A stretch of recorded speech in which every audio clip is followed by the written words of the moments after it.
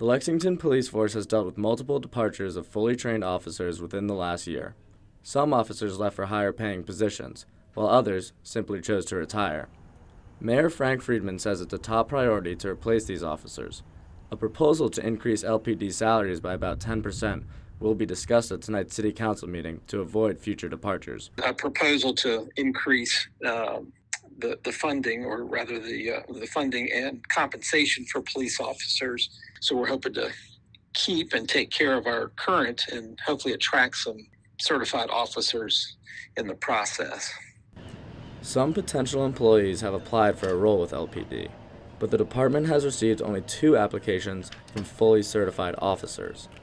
LPD requires full certification, and that takes over 9 months to complete. Sergeant Scott Fitzgerald explains the process is difficult and very time-consuming. They'll start early January, run 22 weeks, which is around June, July. Then they have to go take the state certification test and get certified as a police officer.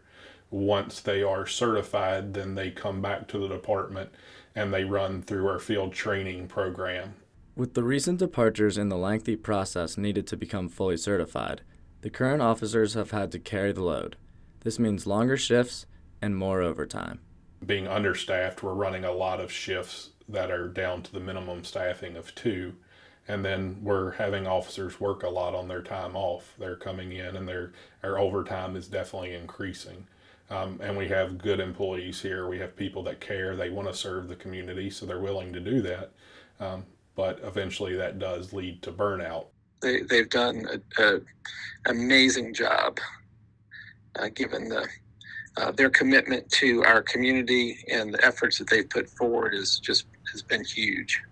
The Lexington Police Department is hopeful that more certified applicants will apply. If they don't, they'll likely have to wait for the non-certified applicants to finish their certification process. In the meantime, the staff will continue to work long hours to serve the community. With the Rockbridge Report, I'm Ian Dardney.